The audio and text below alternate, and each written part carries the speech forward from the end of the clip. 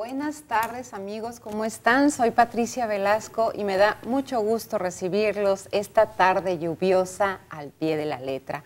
Buenas tardes, Víctor Clavellina. Muy buenas tardes. Hola, Galileo Contreras. Buenas tardes. Pues estamos en la letra R de la vuelta 19 que damos al abecedario aquí en Al Pie de la Letra. Listísimos pues para arrancar con varios temas con la R. Ya sabe que en la dinámica del programa usted elige el editorial de cada semana. Usted la semana pasada eligió hablar de rencor y pues será rencor con lo que arrancaremos, pero también vamos a hablar de Rubén Bonifaz Nuño, vamos a hablar de un cuento de Raymond Carver, muy interesante, que nos ha parecido. Tenemos musiquita también y la pregunta que le hacemos para que usted pueda llevarse un libro de literaria de regalo. También puede participar al 3030-5307 o en nuestra fanpage votando por las palabras que tenemos para la próxima semana con la letra S. Tenemos siembra, soledad o suspiro. Están bonitas las tres, ¿no? Siembra, soledad o suspiro. Creo que las tres nos dan mucha tela de dónde cortar para poder abordarlo como tema editorial la próxima semana. Usted decide, llame al 3030-5307 y ahí está ya Nacho para recibir su voto, o hágalo en el muro de nuestra fanpage Al Pie de la Letra. Y también podrá responder, pero ya en inbox, la pregunta que le haremos al ratito después de que tengamos esta cápsula editorial que preparó Víctor Clavellina. ¿Conociste a Guadalupe Terreros? ¿A don Lupe? Sí. Dile que sí lo conocí, ya murió. Entonces la voz de allá adentro cambió de tono. Ya sé que murió, dijo, y siguió hablando como si platicara con alguien allá al otro lado de la pared de carrizos. Guadalupe Terreros era mi padre. Cuando crecí lo busqué, me dijeron que estaba muerto. Es algo difícil crecer sabiendo que la cosa de donde podemos agarrarnos para enraizar está muerta. Con nosotros eso pasó. Esto con el tiempo parece olvidarse. Uno trata de olvidarlo. Lo que no se olvida es llegar a saber que el que hizo aquello está aún vivo. No podría perdonar a este, aunque no lo conozco, pero el hecho de que se haya puesto en un lugar donde yo sé que está me da ánimos para acabar con él. No puedo perdonarle que siga viviendo. No debía haber nacido nunca. Desde acá, desde afuera, se oyó bien claro cuanto dijo. Después ordenó: llévenselo y amárrenlo un rato para que padezca y luego fusílenlo. Mírame, coronel, pidió él. Ya no valgo nada. No tardaré en morirme solito, derrengado de viejo. No me mates. Llévenselo, volvió a decir la voz de adentro. Ya he pagado, coronel. He pagado muchas veces. Todo me lo quitaron. Me castigaron de muchos modos. Me he pasado cosa de 40 años escondido como un apestado, siempre con el pálpito de que en cualquier rato me matarían. No merezco morir así, coronel. Déjame que al menos el Señor me perdone. No me mates. Diles que no me maten.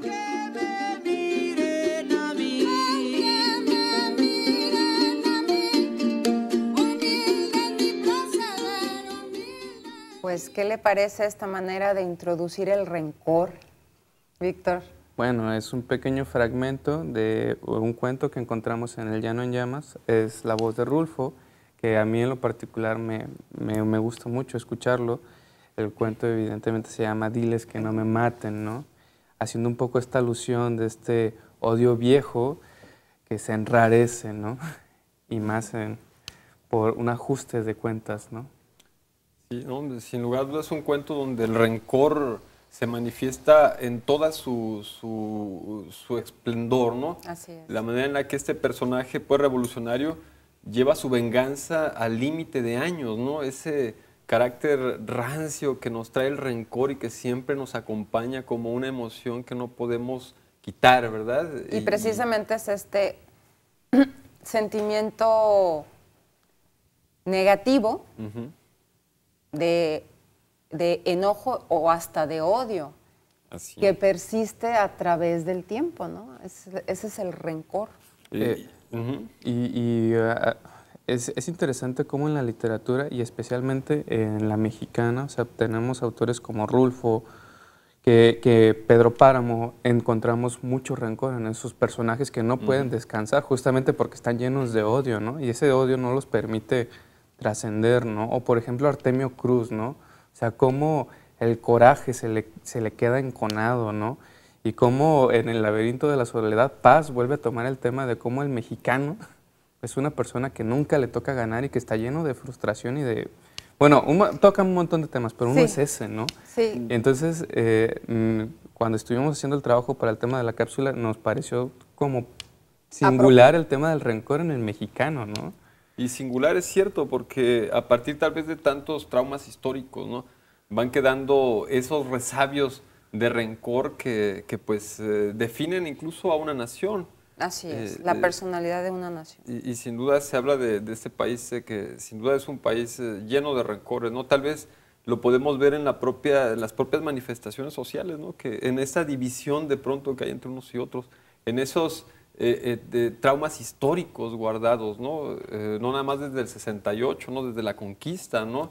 Que se albergan en el espíritu y que tal vez no permiten, como bien decía Víctor, que en la obra de Octavio Paz, ¿no? Que se manifiestan y únicamente se rompen en el momento de las fiestas, de los cohetes, del desorden, ¿no? Del desmadre. Son decisiones trascendentes porque modifican al hombre, ¿no? Su sentir, ¿no? Su óptica, cómo juzga, cómo se siente, cómo se percibe a sí mismo a partir del rencor, ¿no?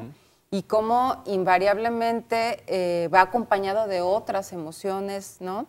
Que muchas veces por ser contenidas por mucho tiempo o por corto tiempo, porque el rencor puede durar poco o mucho tiempo, pero más bien es la intensidad del rencor, no tanto el tiempo que dura, lo que hace que modifique y se contamine con otras emociones, se revuelva y entonces ya en el caso de un acontecimiento social, ¿no? Se derive tanto en una o se haya una válvula de escape en una borrachera, por ejemplo, o en una manifestación, o en una manifestación que se sale de cauce, que precisamente nuestra palabra al final es revuelta. Exacto, ¿verdad? De alguna manera tocaremos al tema. Y que tiene que ver, sin duda. Y justamente habría que puntualizar esta situación de que existe un otro que odiamos de manera persistente. Entonces, justamente el tema que tocas, Galileo, por ejemplo, el tema de las clases sociales, justamente del campo y la ciudad que retrata muy bien Rulfo. O sea, existe la persistencia del otro que odio, ¿no? Porque ese otro me oprime, ¿no? Ese otro me está constantemente y persistentemente manteniendo constante ese sentimiento, ¿no? Vivo. Y es muy interesante en qué medida, por ejemplo, se lucha contra el rencor, ¿no? O en qué medida o por qué el rencor. Tal vez es la no aceptación del estado de cosas en que está una cuestión, ¿no? Porque, pero eso ya sería resignación. Bueno, que también es con R. claro. Sí, pero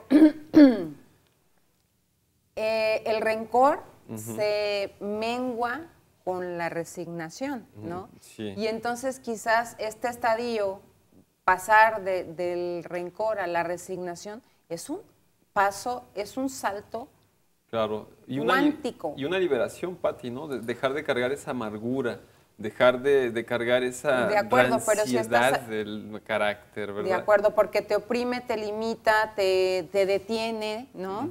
Es como un ancla, ¿no?, que te hunde. Así, el rencor hunde. Pero hablando de las personas, pero hablando del país, hablando de México, por ejemplo, ¿no? No estoy tan segura de que la resignación sea la solución. Suceda de manera igual que con el hombre, con el ser humano, ¿no? Quizás es una aspiración mucho más espiritual, ¿no? Quitarte el rencor a través de la resignación para liberarte, ¿no?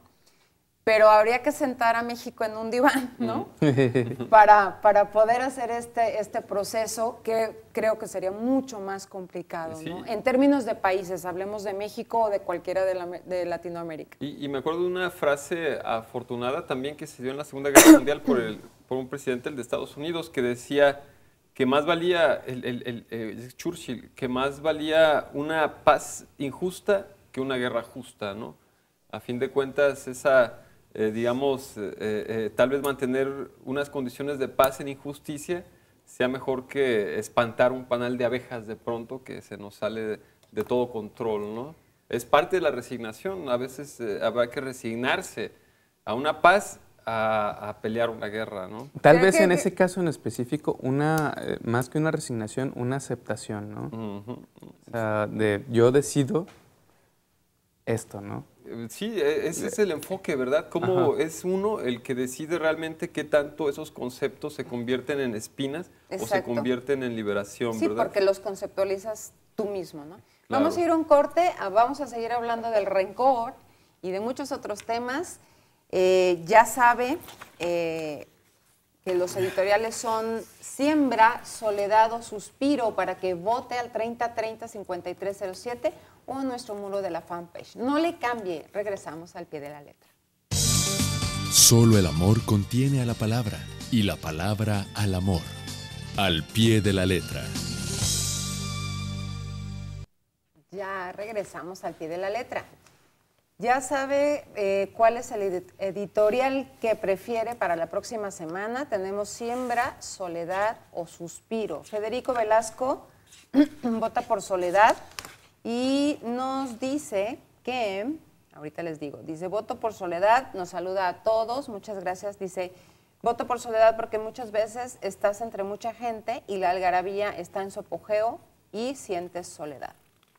Ahí está la participación de Federico Velasco. 3030-5307 para que usted elija el editorial de la próxima semana. Siembra, Soledad o Suspiro. También puede responder la pregunta que le vamos a hacer ahora mismo. ¿Quién escribió El Apando?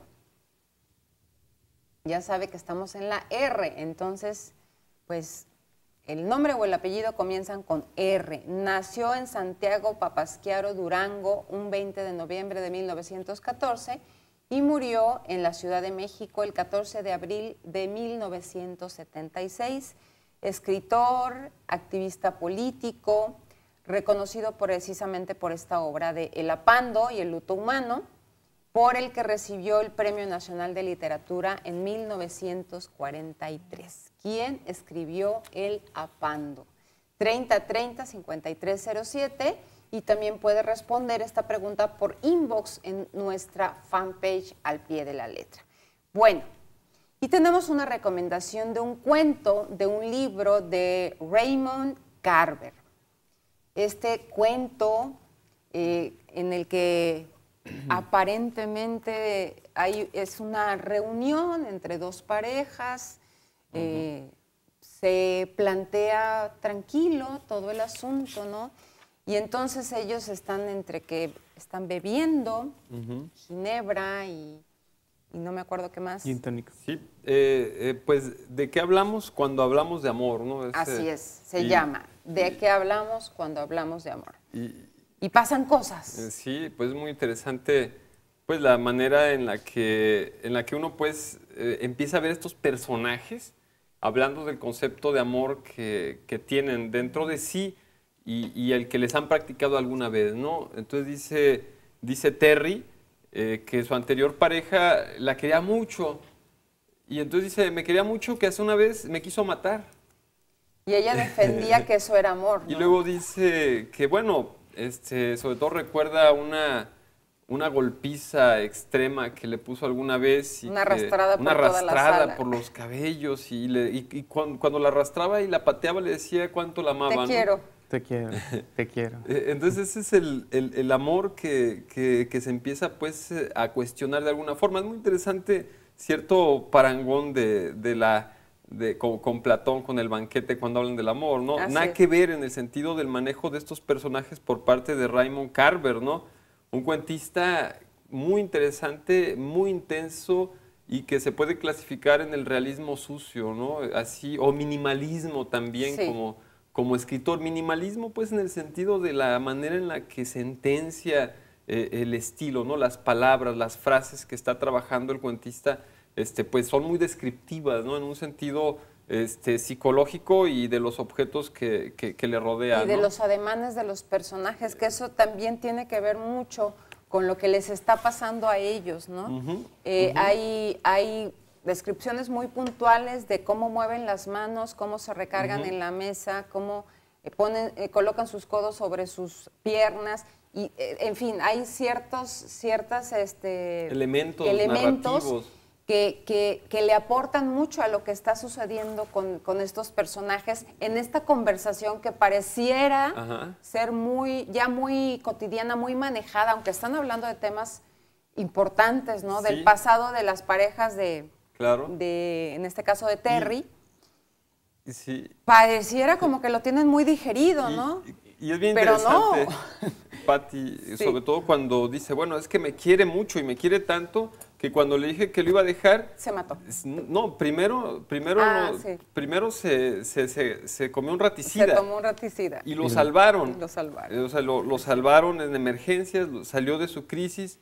Y bueno, es que y para demostrar más su amor, dice, es que de verdad sí me quería porque se salvó, pero después se tiró un balazo en la boca con la 22 que compramos, que había comprado y describe, ¿no? Cuando había comprado su pequeña 22, y se tiró un balazo en la boca y tampoco se muere. Cuando menos no inmediatamente, ¿no? Se le infla la cabeza 2 veces. Pero esas pruebas de amor, ¿verdad? No sé, es un amor histérico, tal vez en un sentido, en una sociedad como en la que estamos, ¿no?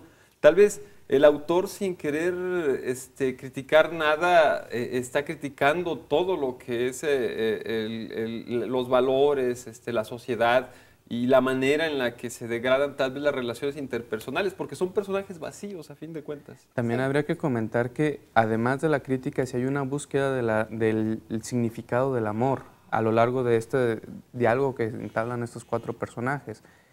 Tan es así que en algún punto Mel, que es la pareja actual de Terry, en algún punto empieza a decir, bueno, ¿qué les parece esta definición? O empieza a hablar sobre lo que él ha sido una muestra verdadera de amor, que es el tema de estos 2 adultos mayores que tienen un accidente automovilístico y como uno el señor, pues realmente se deprime bastante, o sea, están los 2 bastante lastimados y están vendados y de repente él le pregunta, oye, ¿por qué estás deprimido? Si te acabas de salvar de un hecho fatal, o sea, terrible, ¿no? O sea, realmente deberías estar muy contento, es un milagro que ya con tu edad pues, estés vivo, ¿no? Entonces él dice, no es tanto porque me haya accidentado, sino es porque como estoy enyesado por los orificios que le dejaron para poder ver y poder respirar, no puedo voltear a ver a mi esposa, ¿no? Entonces, ese tema, o sea, ese pequeño detalle, y él dice unas palabrotas ahí y no entiende cómo esta respuesta que pudiera parecer como niña o como muy... como muy tonta, digámoslo, me voy a permitir esa palabra, el otro no la entiende, ¿no? Pero intuye de alguna forma o de alguna manera que esa persona, ese adulto mayor, tiene algo que él no tiene, ¿no? Así es, totalmente. Y aunque es cierto que de repente es muy minimalista y muy crudo en toda su descripción, o sea, va poniendo acciones una tras otra, al final remata con un párrafo que no es... No les vayas a decir el final para que lo lean. No, pero el último párrafo no es para nada minimalista, o sea, se permite ahí un momento como muy poético, ¿no? Para cerrar todo esto que es muy crudo, pues. Pues Sí. sí, es una poética sin poesía, Así pero es. poético a fin Pero de está cuentas, ¿no? pasando, todo está pasando adentro de los Sí. personajes, aunque están todos hablando, pero sí te das cuenta que debe de haber mucha enfermedad dentro de ellos para que se puedan relacionar Terry con Mel, Claro. Terry con Ed, ¿no? Sí. Y todo esto. Pero bueno, no se lo queremos seguir contando, está muy interesante. Creo que lo pueden encontrar. Sí, se lo encuentran en Sí, la web. Lo encuentran en la web. Algunos cuentos, cuando menos, sí. Este sí. Bueno, Sí. ¿de qué hablamos cuando hablamos de amor? De Raymond Carver, para que lo busque. Está muy interesante y se lo recomendamos ampliamente. Excelente escritor. Excelente escritor. Cualquier cosa que lean de él es bueno. Así, ¿qué les parece si vamos con un poquito de música? Ritmos del mundo, Crazy. Y fue recomendación de... De Nacho. De Nacho. Que dices que sí conociste. Y vamos a oír música con Ritmos del mundo, con Crazy, ¿sí? Ok. Ya regresamos. Federico Velasco, otra vez, responde correctamente y pregunta si así se escribe algarabía. Es con la otra B.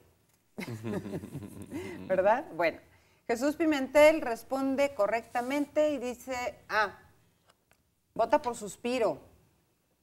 Y dice, saludos desde Parques de Tezistán a todo el equipo de Al Pie de la Letra. Igualmente, Jesús Pimentel, que estés pasando una rica tarde lluviosa. Álvaro Cuevas Salcedo, por Suspiro también, y responde correctamente. Héctor Ortiz vota por Soledad, ya se empató aquí el asunto. Jorge Córdoba vota por Siembra. Bueno, pues esto se está poniendo complicado. Siembra, Soledad o... ¿Cuál era la otra? Suspiro. O Suspiro. Siembra, Soledad o Suspiro son las opciones para que usted elija el editorial de la próxima semana. Le voy a dar otra pista de quién escribió El Apando.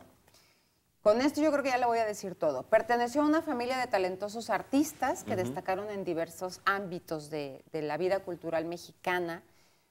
Su hermano Silvestre fue un importante compositor que perteneció a la etapa del nacionalismo. Luego su hermano Fermín fue un pintor muy prolífico que perteneció al movimiento del estridentismo, que murió muy joven, por cierto. Y su hermana Rosaura fue actriz, bailarina y escritora, quien escribió El Apando. También militó en el Partido Comunista Mexicano, fue delegado del 7º Congreso Internacional Comunista, después lo expulsaron en 1943. En fin, una vida azarosa, la Así de es. este autor de El Apando. Así que investigue y díganos al 3030-5307 quién escribió El Apando. Y si lo va a hacer en la fanpage, pues que sea por inbox, por favor. Así es. Y vámonos con la R de Rubén Bonifaz Nuño, este poeta, Sí, gran poeta, poeta. Que nació en Córdoba el 12 de noviembre de 1923, estudió en la preparatoria de la Universidad Autónoma de México, cursó la carrera de Derecho en la Escuela Nacional de Jurisprudencia entre 1934 y 1947, doctorándose en Letras Clásicas en el año de 1971. Se inició como profesor de latín en la Facultad de Filosofía y Letras de la UNAM en 1960, hasta llegar a ser miembro de la Comisión de Planes de Estudio del Colegio de Letras Clásicas en la misma facultad. Bueno, después ocupó diferentes puestos ahí en la UNAM, desde 1954 como director general de publicaciones, hasta coordinador de humanidades en 1966 hasta 1974. También fue director de la biblioteca Scriptorum.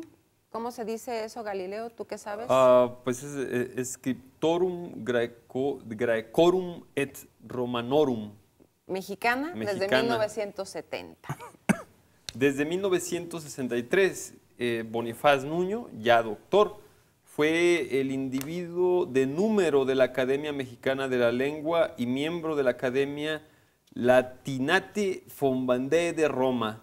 Fue fundador y director del Instituto de Investigaciones Filológicas y miembro de la Junta de Gobierno de la Universidad Nacional Autónoma de México, UNAM. También dirigió el Centro de Estudios para la Descolonización de México. Tradujo 22 obras de clásicos grecolatinos, la mayoría de las cuales han sido publicadas en esta biblioteca con nombre peculiar. Además de sus notables traducciones del latín y del griego, ha escrito 8 obras de interpretación crítica relativas a la cosmogonía del mundo prehispánico, con base en el estudio de su escultura. Sus creaciones, Fuego de Pobres, Haz de Oros, Albur de Amor, De Otro Modo lo Mismo y El Templo de su Cuerpo, lo consagran como uno de los poetas más altos en lengua española. Bonifaz Nuño recibió diversos premios y distinciones nacionales e internacionales, como el Premio Nacional de Ciencias en Letras y Artes en 1974, la Orden del Mérito en el grado de Comendador en 1977 y el Premio Latinoamericano de Letras Rafael Heliodoro Valle en 1980. También el Diploma de Honor en el 32º Certamen Capitolino de Roma en el 81, el Premio Internacional Alfonso Reyes en el 84, el Premio Jorge Cuesta en el 85, el Premio Universidad Nacional en el 90, la Medalla Conmemorativa del Palacio de Bellas Artes en el 97. Y así sigue con el Premio Iberoamericano de Poesía Ramón López Velarde, el Premio Francisco Javier Clavijero, la Medalla Rosario Castellanos, el Premio Poetas del Mundo Latino Víctor Sandoval, y también fue doctor honoris causa por la Universidad Veracruzana y la Universidad de Colima. Y bueno, Rubén Bonifaz Nuño, a pesar de escribir de todo, destaca sobre todo en los géneros de la poesía, en donde podemos encontrar títulos muy importantes. La Muerte del Ángel, por ejemplo, editado en el 1945, su libro Poética en 1951 y El Ofrecimiento Romántico en 1951 también.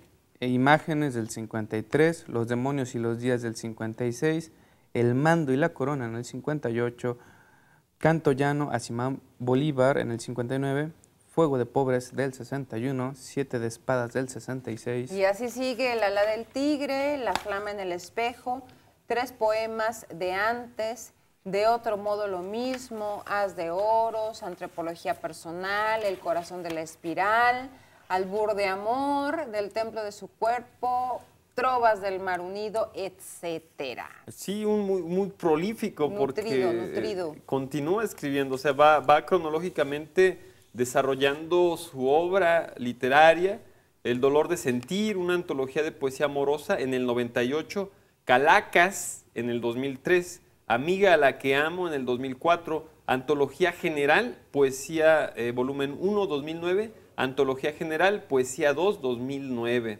El honor del peligro en 2012, Poesía completa en el 2012 también, y para los que llegan a las fiestas también en ese mismo año. Fíjense, 2012 que fue un año antes de que falleciera, ¿no? Sí. Fue ese año tres libros. También fue, como les platicábamos, el 19 de agosto del 62 lo eligieron como miembro de número de la Academia Mexicana de la Lengua. Tomó posesión de la silla quinta el 30 de agosto del 63 y renunció al cargo el 26 de julio de 1996. Y bueno, dentro de sus méritos y su desarrollo en las instituciones, fue admitido en este prestigiado Colegio Nacional desde 1972, donde emitió su discurso de ingreso titulado La Fundación de la Ciudad. Fue ganador del Premio Nacional de Literatura y Lingüística, como ya habíamos anotado, en 1974. Rubén Bonifaz Nuño murió en la Ciudad de México el 31 de enero del 2013. Así es, hace dos años. Todo un clasicista. 3 añitos. Sin duda, todo un Así clasicista es. Para estar haciendo estas traducciones del griego, para estar incluso colaborando en esta biblioteca especializada en latín, ¿no? Y ser parte de no nada más de la Academia de la Lengua Mexicana, sino de la Academia Romana, ¿no? De la lengua, ¿no?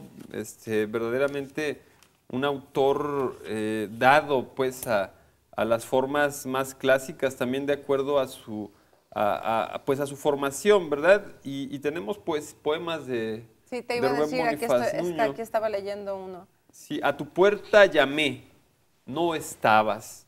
A tu puerta llamé, no estabas, aspas de viaje te arrancaron. ¿Quién volverá cuando regreses? Viento sin recuerdos, en la noche, se envuelve de inútiles presagios. Dicen que la vida prosigue entre nieves remotas, luces que desconozco. Abro los brazos, lazarillo a ciegas, busco. Desde aquí, junto a la oreja sorda, amo en secreto y enmudezco. Dicen que la vida no perdona. A tu puerta llego y sin mirarte, maravillado te contemplo. Regresaste, vives, te escondiste, frente a tu cara silenciosa, pienso que estás, no llamo, espero, y pasa la vida y se detiene. Ahí está. Y luego dice, y nuevamente abril, a flor de cielo, abre sus manos tibias y yo canto el júbilo entrañable y el espanto que en mi sangre derramas con tu anhelo.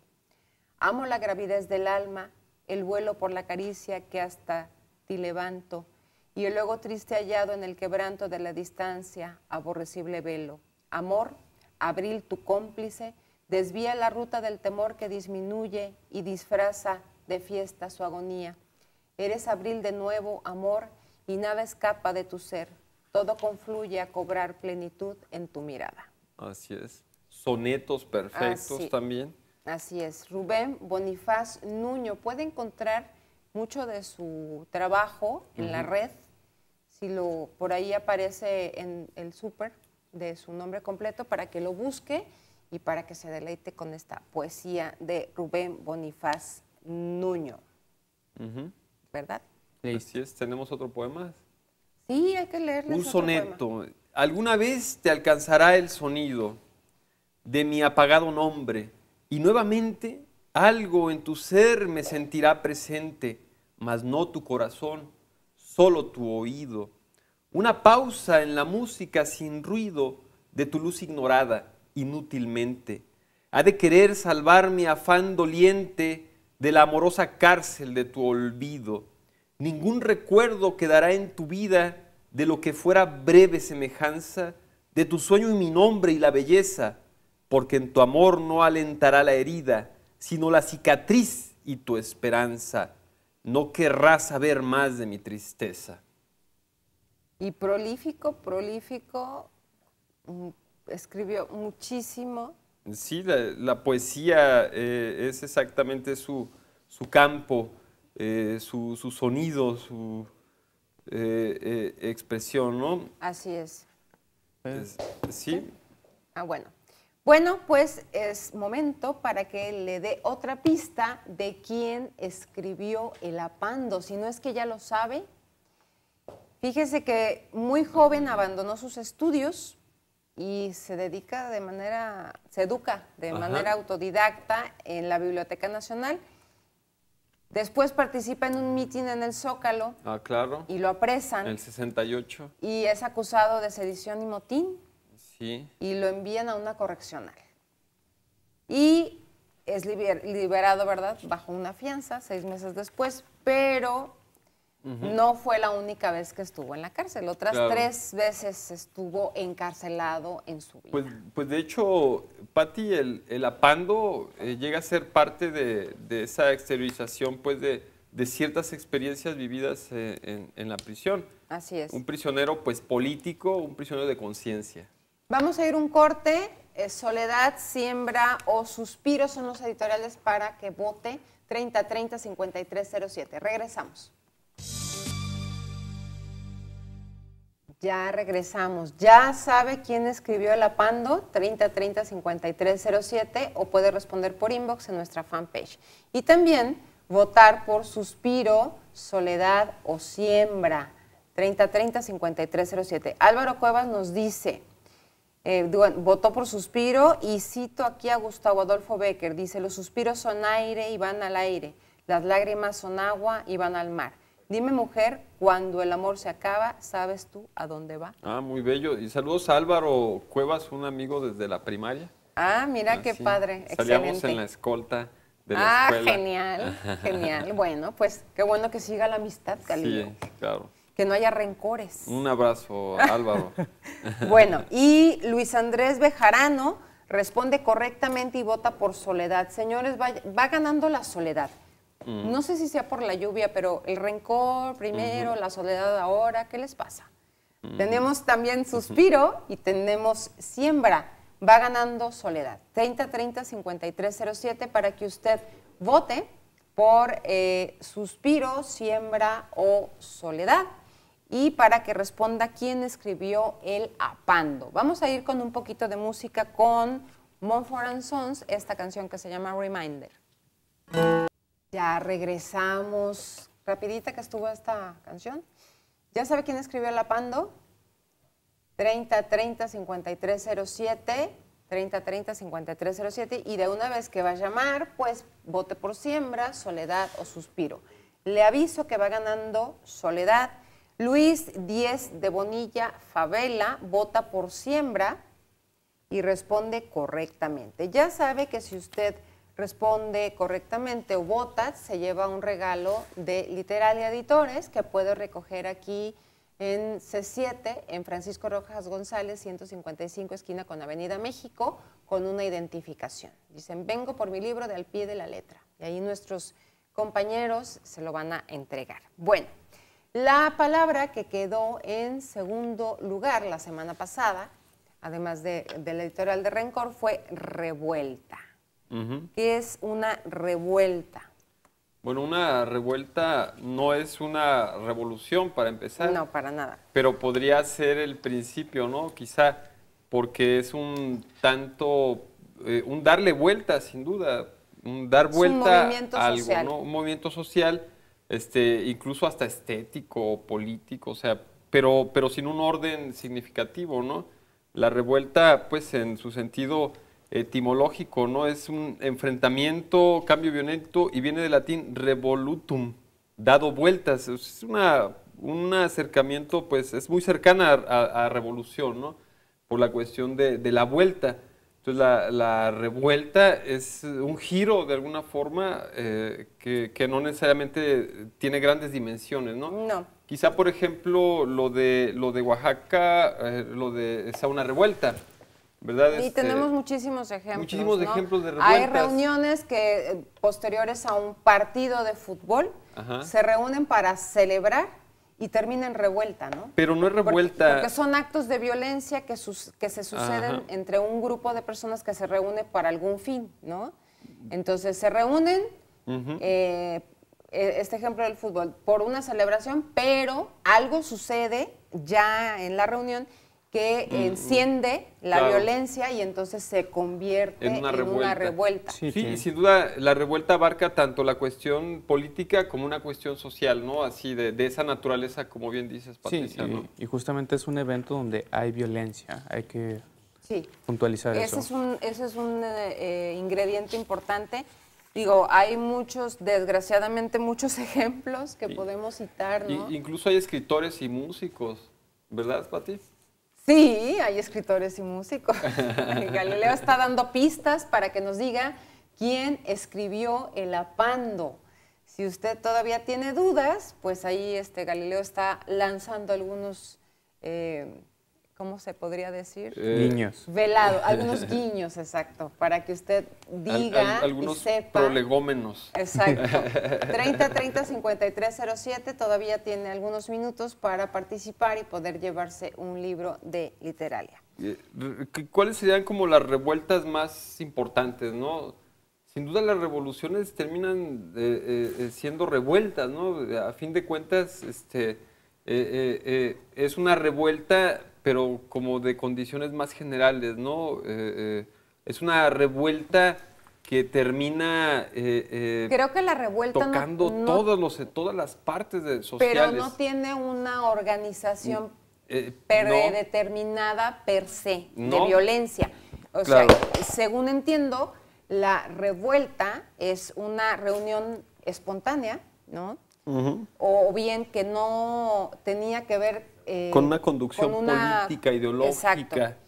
Pero es una reunión espontánea de gente que comete actos de violencia. Y una revolución creo que tiene un poco más de estrategia, planeación, trasfondo, ¿no? Aunque definitivamente, pues, también se lleva a cabo la violencia en la misma. Creo que está muy vinculado con el tema, o tratamos de vincularlo mucho con el tema político, porque muchas veces, por ejemplo, están las manifestaciones y terminan en revuelta, ¿no? Y entonces siempre estamos asociando lo uno con lo otro, porque todas las manifestaciones, o su gran mayoría, tienen esta connotación, ¿no? O sea, precisamente como por de eso buscar, puse el ejemplo del fútbol. Pero justamente también era como para decir, ¿por qué lo asociamos? Por esto, pero si lo hacemos al contraste con el tema del fútbol, ahí se nota no hace como... mucho una revuelta en el estadio. Sí, claro.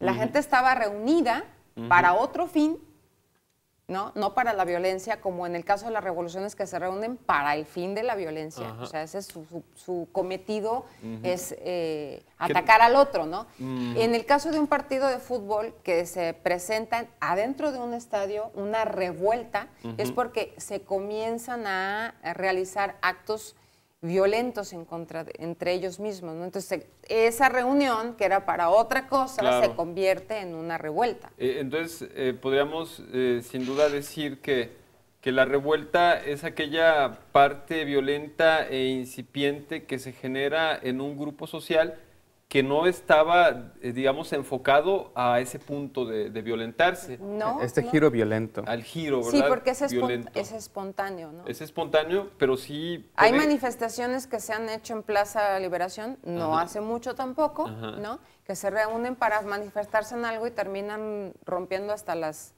puertas del Congreso. Y vinculándolo con nuestra palabra principal de rencor, a fin de cuentas, toda revuelta sin duda es generada a partir de un rencor, no asimilado, sí, porque ¿verdad? quizás no era el cometido de la reunión, pero hay cosas que están guardadas, hay un trasfondo, hay un trasfondo que va escondido y alguien de repente enciende la chispa. Hay un mal humor. Y entonces alguien más se une y empieza la llama, ¿no? Sobre todo si hay grupos antagónicos, ¿no? Dentro del la misma reunión, pues claro que incluso se presta. Es parte, como bien decías en el ejemplo primero, Patricia, del fútbol, ¿no? O sea, llega un momento en que la sublimación, pues, del rencor tal vez social acumulado es tal que el fútbol sirve para disipar toda esa tensión acumulada a partir, ¿verdad? Todo un asunto que podríamos aquí pasar mucho rato hablando sobre lo que significa, ¿no? Esta olla de presión en la que vivimos actualmente, pero tenemos que irnos a las citas de Rilke. Adelante. ¿Qué les parece? Las críticas son cartas al público que ningún autor tiene que abrir ni leer. Solo son malas y peligrosas las tristezas que se llevan entre la multitud para que ella las oculte. Nos encontramos en una corriente donde debemos remontar la marea. La tristeza también es una ola. Dice, la fama es la suma de los malentendidos que se reúnen alrededor de un hombre. Me encantó me encantó. Todo muy poético hasta estas frases, ¿verdad? Busca la profundidad de las cosas.